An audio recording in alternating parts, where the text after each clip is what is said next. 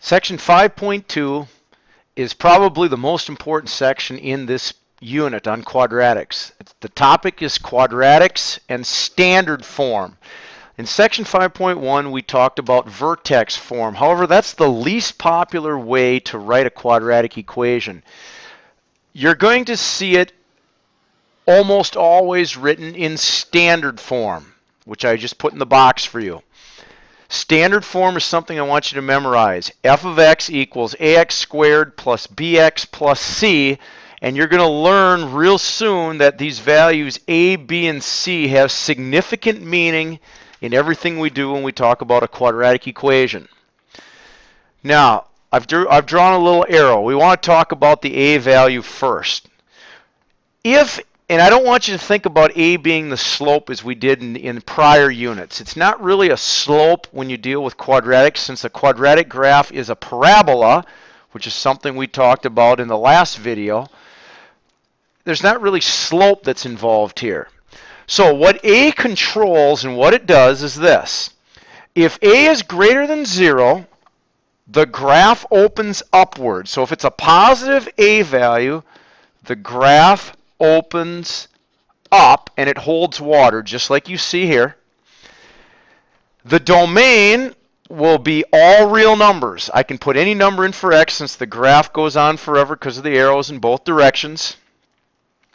And the point that I circled down here at the bottom, which is called the vertex. The vertex is a minimum value of the function. It is the smallest value the range of the function will be. Therefore, the range will always be y is greater or equal to whatever that minimum value is, whether it's -2 or 4 or whatever it is. The range will always be bigger than that number since it's a minimum. If a is less than 0, it means it's negative, which flips the graph upside down. So the graph will open down. The water pours out. The domain is still all real numbers. However, the range is now, this vertex is now a maximum value. It's the highest the graph is going to get. Therefore, the range is all y values that are less than or equal to whatever that maximum is. I apologize, my graph is slightly off. The whiteboard is off a little bit, but this point right here at the top of the graph, that point is now called a maximum. So that's what a does. Graph either opens up and it's got a minimum value. If a is greater than 0, the graph has a minimum. And if a is less than 0, the graph or the function has a maximum. All right, now let's go on. B and C. C is really the y-intercept. That's probably the most important meaning that C has. The B value is hard to determine what it does or how it affects the graph or the function. But it does play a role in two things. The line of symmetry, which I abbreviated LOS, and the vertex. You need to memorize this formula, please. The line of symmetry is the equation x equals -b divided by 2 times a. The b and the a value play a role in that. Whatever those numbers are, the line of symmetry will always be -b over 2a. The vertex, whatever answer you get for the line of symmetry, that is also, and I'm going to do a little bit of erasing here so I have a little bit of room, -b over 2a is also the x value of the vertex. That is also the x value of the vertex. To figure out the y value of the vertex, you need to plug that into the function, whatever the function is, and figure out what y is. So very, very important. The line of symmetry, you've got to find that first in order to find the vertex. Also, whenever you get this answer will be either the minimum or the maximum value. So if the problem asks you for a minimum or a maximum, you need to figure out the y value of the vertex. Those go hand in hand, so memorize that. Write that down, take those notes. And that is what standard form is all about.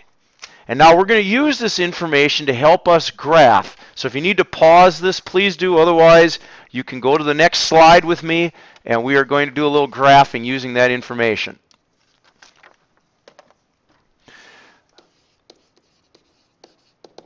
All right, here's our problem.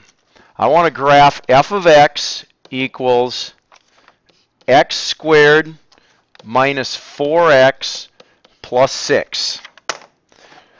First of all, I notice it's square, therefore it's going to make a parabola. And the next thing I do is I make note of what the values a, b, and c are. A is 1, which is right there. B is negative 4, which is right there. And c is equal to 6, which is right there. Now, we're going to answer a bunch of questions in order to graph this. The first question, does the graph open up or down?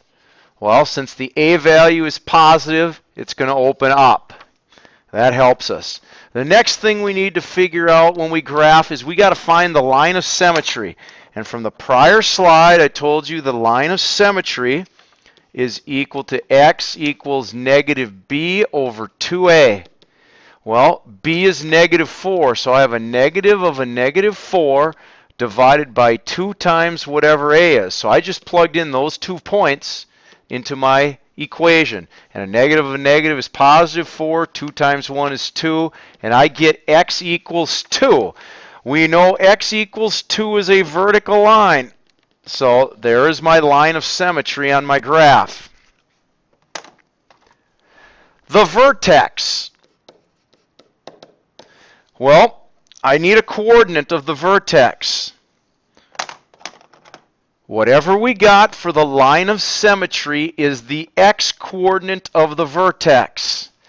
Now I got to figure out the y value. How do I do that? I take my equation, x squared minus, I got to rewrite this, x squared minus 4x plus 6, and I'm going to put 2 in for x. So I get 2 squared minus 4 times 2 plus 6, and that equals 4 minus 8 plus 6. And what does that equal? Negative 4 plus 6. That looks like positive 2 as well. So therefore, my vertex is the point 2, 2, which should lie on my dotted line. Beautiful. Next, the y-intercept. From the prior slide, I told you the y-intercept is the c value. Well, in this case, c is 6. So therefore, on my y-axis, I plot a dot at 6. Now, since that dot lies 2 off the line, I go 2 to the other side of the line of symmetry, and that's my third point of my graph. And now finally, and I'm going to do a little erasing here. Actually, I'll just write up top. I need 5 points on my parabola. I've got 3. So therefore, I am going to pick an x value that I haven't used yet. Well, I've used x is 0, I've used x is 2, and I've used x is 4. That's where my dots are. So what I'm going to do is I'm going to pick x is 1 right there with my black line. So I'm going to let x be 1, and I'm going to figure out what y is. So down below, I'm going to use my equation, x squared minus 4x plus 6, and I'm going to put 1 in there. So I get 1 squared minus 4 times 1 plus 6. And what does that equal? Let's see. That's 1 minus 4, which is negative 3 plus 6. That would be positive 3. So therefore, the point 1, 3 should also be on my graph. But that is also 1 unit off the line, so I'm going to go 1 unit this way, and therefore I'm going to plot a dot right there using my line of symmetry right there. And there is, and I'm sorry again, this board is slightly off, but there is the graph of my function. Now, does it have a minimum or a maximum? Well, since the a value is positive, it has a minimum. And what is that minimum? That minimum is my y value right here, which is 2. That's the smallest the graph, or the lowest in the range that the graph gets. Well, what's the domain? Well, from the earlier slide, I told you the domain is all real numbers. For quadratics, your domain will always be all real numbers. What's the range? Well, the range, as I told you on the prior slide, is if it's a minimum, it is the y values are all greater than or equal to whatever that minimum value is, which is 2. So obviously my graph, the lowest it gets is 2, and it goes up from there. So therefore my range are all numbers greater than or equal to 2. And that is how you graph a quadratic using the a, b, and c values in standard form.